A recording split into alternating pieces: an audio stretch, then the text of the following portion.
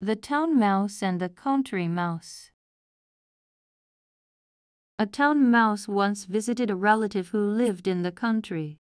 For lunch, the country mouse served wheat stalks, roots, and acorns with a dash of cold water for drink.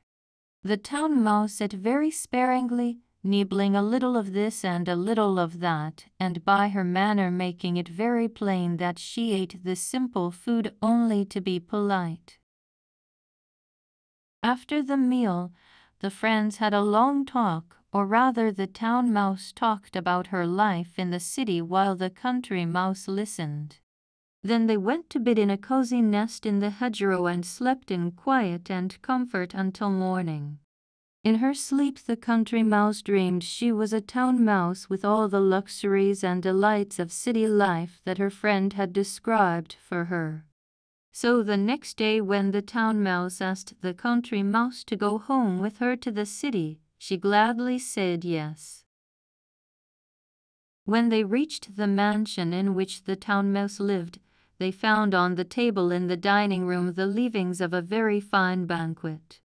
There were sweetmeats and jellies, pastries, delicious cheeses, indeed, the most tempting foods that a mouse can imagine. But just as the country mouse was about to nibble a dainty bit of pastry, she heard a cat mew loudly and scratch at the door.